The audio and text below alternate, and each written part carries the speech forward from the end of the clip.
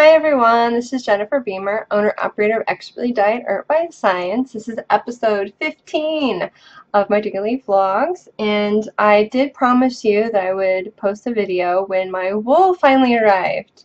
It actually got to Korea about 3 weeks ago, but with a little snafu at customs, it took forever to get here.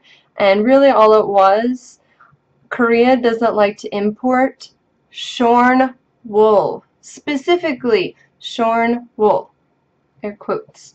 And I didn't know this, and when my friend applied the code to the box, that's actually what delayed it really for 3 weeks, and it took me forever going back and forth with the FedEx guy, and thank goodness he actually helped me. You know, most people are like, I really don't want to help you, I'm just gonna, pass you along to somebody else, and then to somebody else, and then you get frustrated and you're unsatisfied and you're like, well, I don't know what to do, and then you send it back, right? Something tragic like that.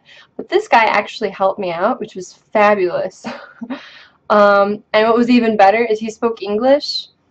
That's kind of a rare thing here, especially like international delivery services. Like when I go to the post office down here, no one speaks English. A little bit. And I kind of get through with a little bit of Korean that I know and the little English they know. We kind of like figure out what to do.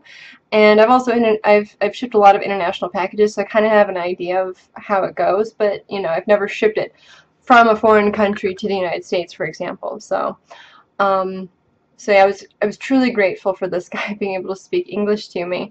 And the result was just changing the code and completely bypassed inspection and quarantine and all that other crazy, scary stuff that would have taken like 3 months to get through.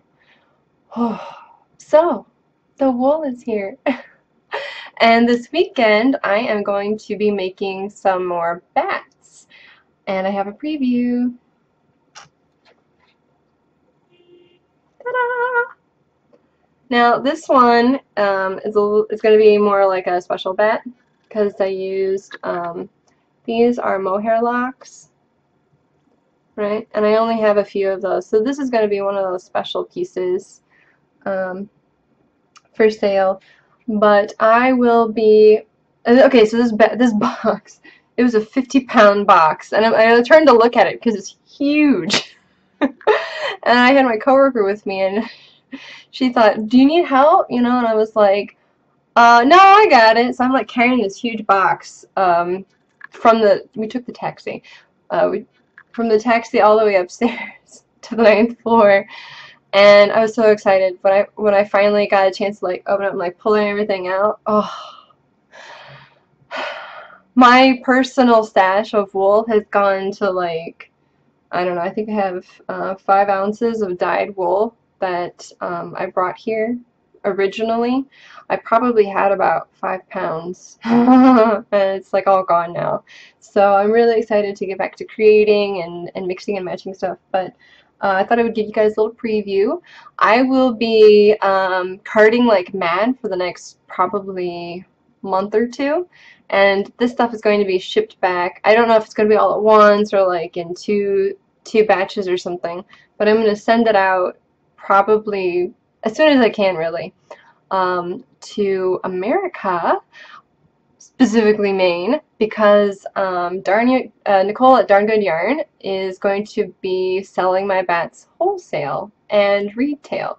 So if you are a fiber enthusiast and you like my stuff, when this stuff does get to her, it will be available for purchase online. And if you like own a shop or something like that online, brick and mortar, you can actually buy through her via wholesale as well. So at this time, I'm only going to be wholesaling to her just to keep things a little bit easier. I don't want too many things building up on my plate, so I'm just going to keep it simple.